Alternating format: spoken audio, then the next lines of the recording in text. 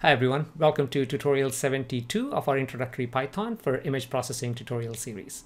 In this tutorial, let's have a quick look at Gaussian Mixture Model, which is similar to k-means in that it's a unsupervised machine learning technique, and it's actually designed to address some of the shortcomings of k-means. So let's have a quick look at what it is. So as I mentioned, just like k-means, it's also unsupervised machine learning technique, meaning you throw a bunch of data and you say, okay, I want to divide this into 4, 5, 6 clusters, and it does the job. Now, if you ask the question, how do I know what is the right number of clusters? I'm also going to talk about it as part of this video. So please watch this in its entirety. Now, it addresses two primary shortcomings of k-means that are, okay, there is inflexible class shape, right? Okay, although in k-means, actually, I mean, in the previous tutorial, please go ahead and watch it. I almost tried to repeat it here, but let's not extend this video beyond what's necessary. So in k-means, you're drawing a line between the classes. You're drawing another line between the classes, right? So it's inflexible class shape. So what if you have a donut shaped class where in the center you have like one cluster, right around it you have a different cluster? Yeah. So that's one thing. And the other one, I think the most important limitation is the k-means clustering is qualitative only. What do we mean by that? When you divide a data point, or when you segment that, or when you classify that into a specific class, there is no probability associated with that. It's like, okay, you belong to class 1, this belongs to class 2 and class 3 and so on. With Gaussian mixture model, you can actually get probabilities associated with each class for a given data point. So it clusters the same way as k-means, except it shows a mixed representation of different Gaussians, which is probability distributions. In this example, we are showing 3 different clusters. Let's say our k equals to 3, and then it's going to divide this data into 3 different clusters with the centers. And how is a Gaussian defined? By its position, by its center, and the variance, right? So, or the shape. So this is a quick summary of Gaussian mixture model. And here is a practical example, I should say. And on the left-hand side, think of this as your microscope image, or any image that you are, or any data that you're trying to cluster. And in this case, we see 4 different types of regions. So on the right-hand side, let's say there is a center like mu1, 2, 3, and 4 for these 4 Gaussians, and then each of this is associated with some sort of a variance, and each of this represents all the pixels corresponding to a given class, okay, or all the data points corresponding to a given class. Again, images are visual, so I keep using image examples, but this can be applied to any data set where you're trying to find patterns. Okay, so again, how does it actually work? I'm going to throw 2 sentences, 2 statements at you, but then I'll explain that in a minute. Okay, the algorithm consists of 2 steps. One is called expectation, the other one is called maximization. The expectation is each data point that you have, it calculates the probability generated by each component in the mixed model. If you have 2 components, and then it goes to each data point and says, what is the probability of that belonging to component 1 or class 1, okay? And what is the probability of that belonging to class 2? So this is expectation step. It calculates the probability for each data point belonging to a specific component. And maximization is it adjusts the mean and variance of this Gaussian that we're trying to fit, okay, to maximize the possibility of the model generating these parameters. Let's have a quick look at the image. So in this case, we have 2 clusters. I want to divide this data into 2. Just like k-means, it randomly finds or assigns the center for the Gaussian and also the variance. It has to start somewhere. So in this case, it's starting right there. Now you look at, okay, this data point, for example, what is the probability of that belonging to the blue? Well, let's say the probability is 80 and belonging to green is 20. And how are we calculating? Based on where it is in terms of the blue Gaussian and where it is with respect to the green Gaussian. And similarly for this data point that's far away, this data point even outside of the green Gaussian, but for that to be part of green, because green is closer to it, is 90%, and for that to be part of blue is about 10%. That's it. So the next iteration it updates the variance, mean, and weight. Okay, so it updates the weight of this, how much, and it updates the variance, what is the shape of your Gaussian, and the mean. Okay, and then it plots this again. So now for this data point, okay, the probabilities are probably the same. Now you can look at the shape, and the for each of these data point, the probabilities are updated, yeah, or the weights are updated. And then it continues this until it reaches an equilibrium, or it doesn't change much. So that's a quick theory of Gaussian mixture model. Again, I know I'm covering this pretty much in a few minutes, but if you really love the way it's actually doing things, please go ahead and dig a bit further by reading the original papers and any other published papers on this topic. So let's jump into our code to have a quick look at how to use it in Python. Again, the whole point of these series is using these established machine learning methods as tools for our image processing or for our research. So that's why I'm not going too deep into each of this. And not that I'm expert in any of these, but that we are just using them as a tool to solve our problem right now. And let's define the problem now. So the problem here is, okay, I have an image and I'd like to segment. And this is exactly the same image we used in the previous tutorial, which was k-means. Okay, and the approach would be almost identical, as you'll see in a minute. Okay, let's import our standard libraries like we normally do. And let's read our image and plot it. So there you go, and have a quick look at the plot. And I'm pretty sure you're familiar with this image. We have used this in a few videos by now. And visually, I can tell that, okay, I have 1, 2, 3, and possibly 4 clusters, maybe 5. And if I squint my eyes, I can probably see at least 6 right here. And if you look at that faint line, maybe 7. So if you want to read too much into this, you can find any number of clusters, but let's keep it to 4 for now.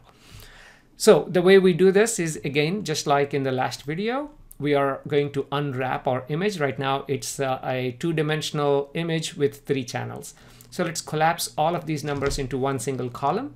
So 653 by 734, right? So we are going to reshape our NumPy array. And as you can see now, we have 479,000, which is the total number of pixel values. And the Gaussian mixture model is, again, available in scikit-learn, except in this case, it's not in cluster, it's in mixture. Okay, scikit-learn.mixture, import Gaussian mixture. And I'm a bit too lazy to type this entire thing as Gaussian mixture, so I'm importing that as GMM. Okay, so let's go ahead and run this line. And again, very similar to k-means, I'm instantiating it, or I'm creating an object called GMM model by defining GMM, and number of components equals to 4. And again, go ahead and look at the documentation for GMM to see what other parameters go into this model. And I'm fitting this right away onto my image 2, which is this data set that we just unwrapped. Okay, so let's go ahead and apply that. And the fit should be a few seconds. There you go, it's actually done. And now let's predict it. And what are we predicting it on? We are predicting this onto our own image. Unlike other machine learning models, which you'll see later on, where you train it on one set of data and then predict on different set of data. Here, we are actually trying to fit our existing data. So that's why I'm predicting this on the same data. So let's go ahead and do that. Prediction is pretty fast. And I called it GMM labels. If you want, you can call it predict, just like we have done in the past videos. And the labels are, we have how many? 4 components. So we should see labels 1, 0, 0 right there, and there should be 2 and 3. I see a few 2s there, right there, and hopefully 3 should show up somewhere. Yeah, there you go, 3. So we have 4 classes right there.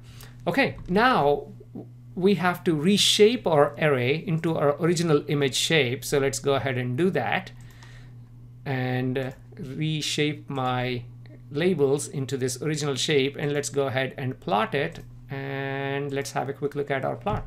So this is our input image, and this is the segmented image. And again, this actually did an amazing job.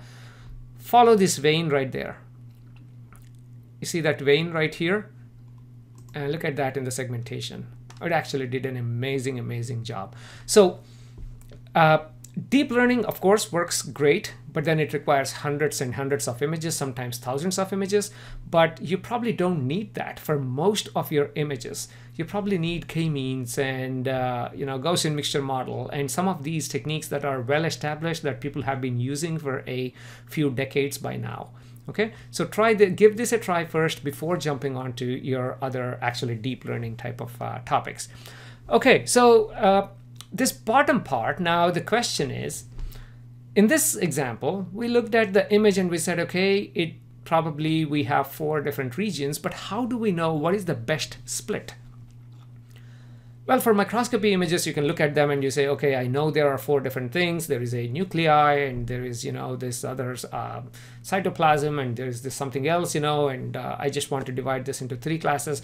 But most of the time, you probably don't know how many classes are the ideal classes. So for that, we can actually use some of the knowledge that people have already established in the field of information theory. And information theory is again, it can be it's very interesting, like what type of information does the data contain and what is the best ways to split this data. So that's out of that comes this Bayesian information criteria. In short, they call it BIC. I believe there is also another one called AIC. They both are related, so I'm just going to talk about BIC for now. In fact, even AIC is also available if you want to use it. Just instead of BIC, just import AIC. That's it. Okay. But first, let's see what I'm talking about.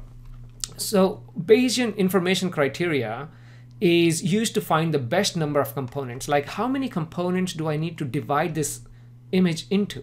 So it calculates this BIC value, and the larger the BIC, the worse it is. Meaning, you want a BIC where you have the most number of information contained. Like, okay, by minimizing the BIC, you actually get the best information.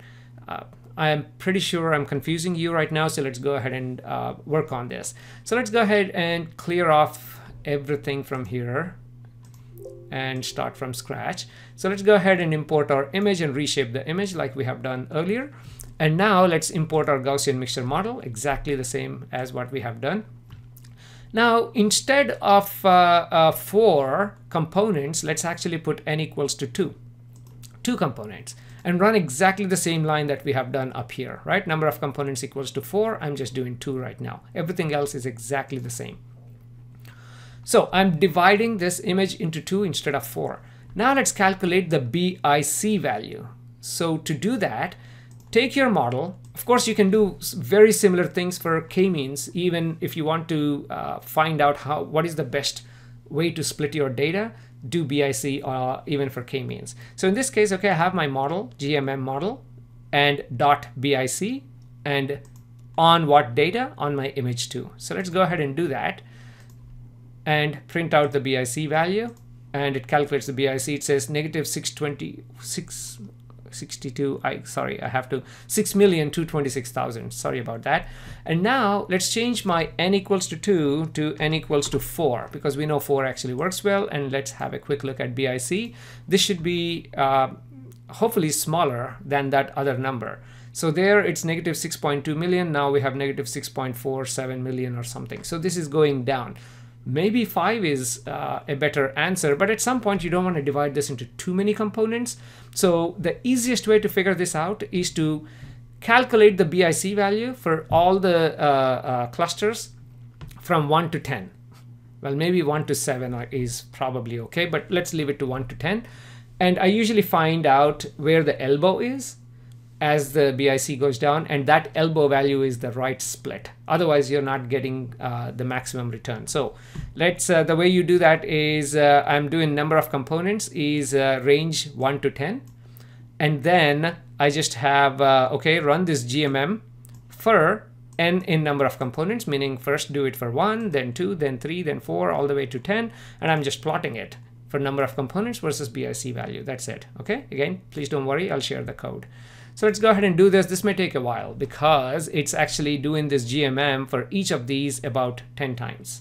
So let's give this a pause and continue as soon as it's done.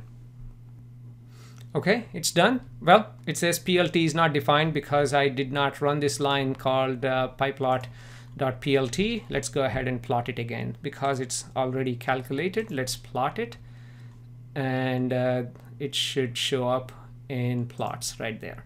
So there you go. So for my n equals to 1, the BIC is right over there, and then it keeps going down, keeps going down, keeps going down. Does that mean if I split my image into 9 components, it's actually better? I mean, of course, you'll get 9 different regions, but typically you'll realize that wherever that elbow is, this value right there is the right value. So in this example, 4 would be ideal split. And just to prove that, okay, let's go ahead and do my previous example with n equals to 9. So let's go ahead and change this to 9 and see what we get. Okay, so let's run this. And you can see that, okay, this seems to be dividing this into 9, but you see all this salt and pepper because it's now, you know, trying to divide this into way too many more than what we actually have. So you have to think about, why is it giving me 9? That's because your image probably is noisy and it's considering some of that noise components as one of the regions. So you have to evaluate this a bit better. But this, a good rule of thumb is wherever that elbow is, that's the right value. Okay, go ahead and change this to 4 and you should be all fine. So I hope you found this tutorial again to be very useful. Between k-means and Gaussian mixture model, I think unsupervised machine learning, you're good to go with these two. There are many other unsupervised machine learning algorithms like these that use clustering, for example, or Gaussian type of mixture models, but these two are almost the industry standards, and that's the reason why I would like you to know about this. So in the next tutorial, let's talk about a different approach, different machine learning algorithm. Let's understand it better, and hopefully let's apply that for image processing. Thank you very much.